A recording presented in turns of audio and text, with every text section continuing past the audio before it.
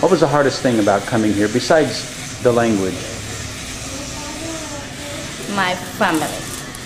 Do you not have any other family here besides your husband? No, I'm be alone with him. How many brothers and sisters? How many hermanos do you have? 4. Oh, and 1 sister and 3 brother. And I miss my mom and all my family. does your father live with your mother? Yeah. So you left your whole family behind. ¿Podemos cambiar de conversación? Gleny, did you have a hard time eating the food when you came here? I made my food. So. You made your own food? Yeah. Are you the oldest in your family? Yeah. ¿Tú eres la mayor de la familia?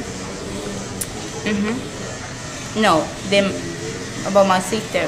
Oh, you're the oldest girl in your I'm family. in the middle. The first one have 2 boys, then it's me, and then it's my sister and my little brother. Oh. So did you cook a lot in your house? What did you cook? If the students were to come and visit you, what would they expect to eat? I'm making bananas. What would you do with the bananas? Fried bananas. What does your Mexican American husband think about these bananas? Because I know He don't like it. No, he like chile. He eats too much chile.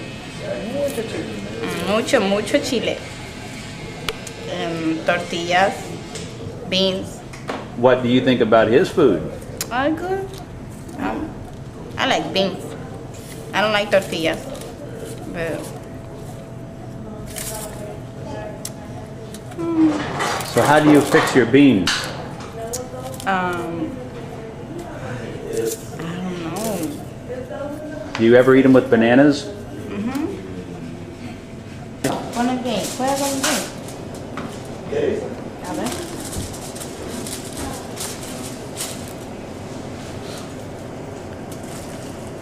Dile bye, no te ríes. ¿Quieres a tu mamá? ¿Quieres a mami? Junior. Junior. Mira para acá, Madrid. Sí, te quiero, mami. Sandra. ¿Quieres a mami? Well, as you can see, there is a lot of aluminum foil on this woman's head, and I've never witnessed these things before, so this is all a surprise to me. But it looks like pretty soon this part will be done. And I will bet that all of the muchachas who are watching this already know what's going on and where this is headed. But this is the first time for me.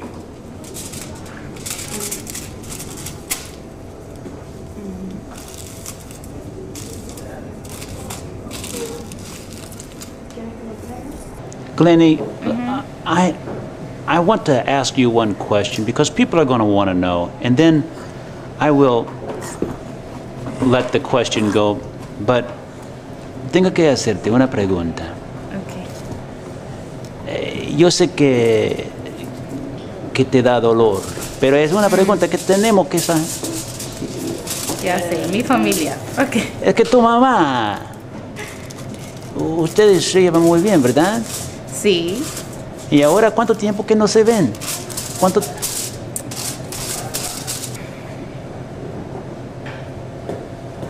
8 años. 8 años, caray. Imposible pensar. ¿Y cuándo se van a ver?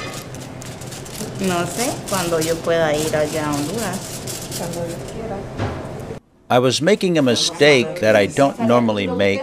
I was addressing Gleny with the tú form of you, which you know is the more informal way of saying you. But as you listen to her talking to her little boy, you will notice that she is teaching him both forms, the informal and the more formal. Tú and usted. I know that all of them considered her worthy of being referred to with the more formal you, usted. And then after a while, it would be okay to use the tú form. But when you use the usted form for a while, at first, then people know that you know the difference and that you are preferring to give them more respect in the beginning. Esto es lo más rico, cuando le lavan el pelo y le hacen masaje en la cabeza. So you like this part best. Gleny says she likes this part best because she gets a head massage.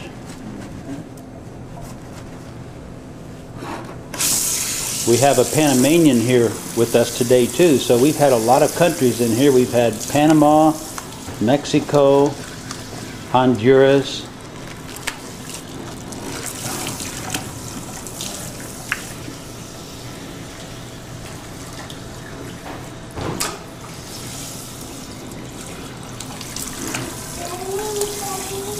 Levántese, hijo, venga.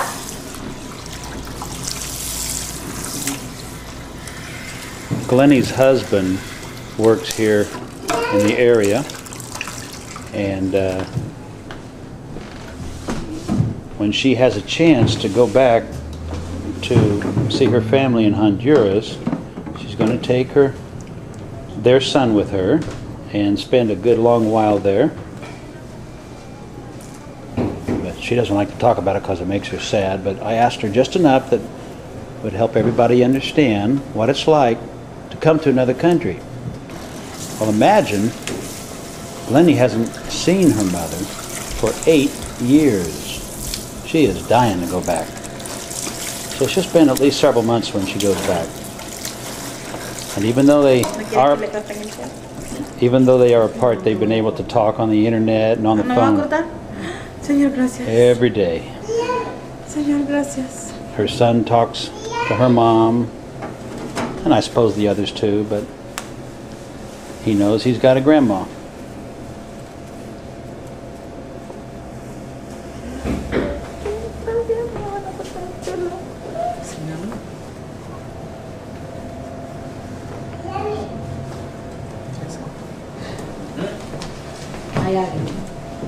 Todo el proceso es 2 horas y media.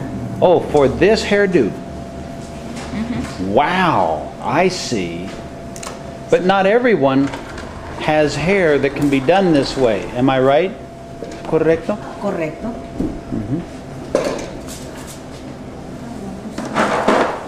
Well, we can see the hair is changing.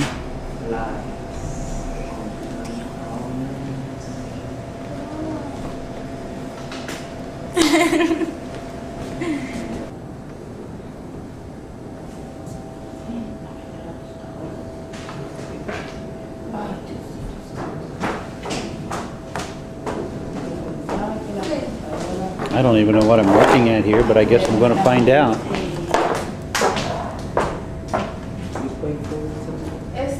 No tengo la información de mi cuenta bancaria.